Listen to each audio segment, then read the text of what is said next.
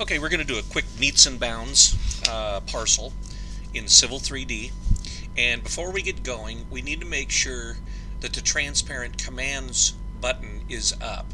So if you don't see that up, what you can do is go into any gray area here and go into the civil and make sure transparent commands is checked, and you'll see this button bar.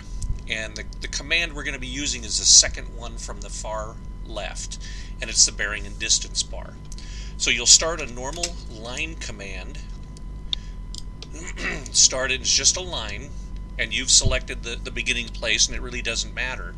But then when you select this button, it gives you the 4 quadrants: northeast, northwest, southeast, southwest, and we're going to go northeast on this particular example. And we're going to go 17 degrees 25 45, so that's 17 degrees 25 minutes 45 seconds in the quadrant that you're at.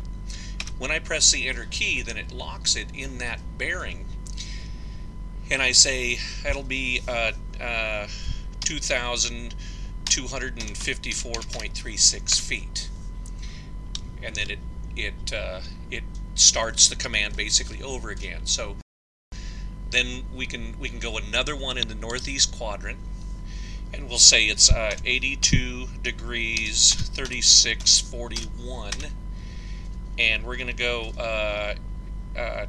2136.54 feet, and then we'll go back into the southwest quadrant, and we'll say that's 7 degrees 36 minutes and 19 seconds, and a distance of 2256.34 feet, and I'm just guessing these.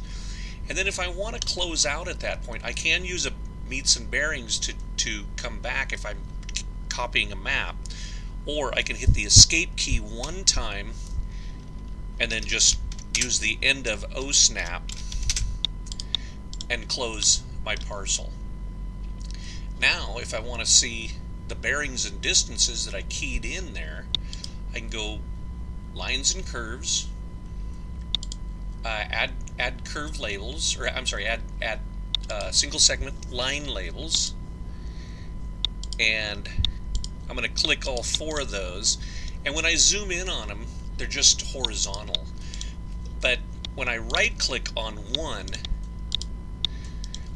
and with the grips on, and I go to edit label style, then I can go a bearing and distance, I can go bearing over distance. These different styles are available for me, and I can change all of those depending on how that goes. Now if I want to see this a little bit bigger, it means that my overall drawing scale may not be set correctly. So I want to go to settings, right click on the drawing name that I'm working on, which is drawing 1, edit the drawing settings, and this is a 40 scale, and let's make it a 200 scale. When I press OK, then these automatically size to the new size, and I'll say bearing over distance for those, and I believe, yeah, I can select multiple ones and say bearing over distance on those, and it'll change both of them. Now I'm basically set. If one of those changes, if I grab these lines right here and for some reason I have to move it over here, the bearings and the distances stick with the line and they change automatically. Setting the styles will have to be another lesson.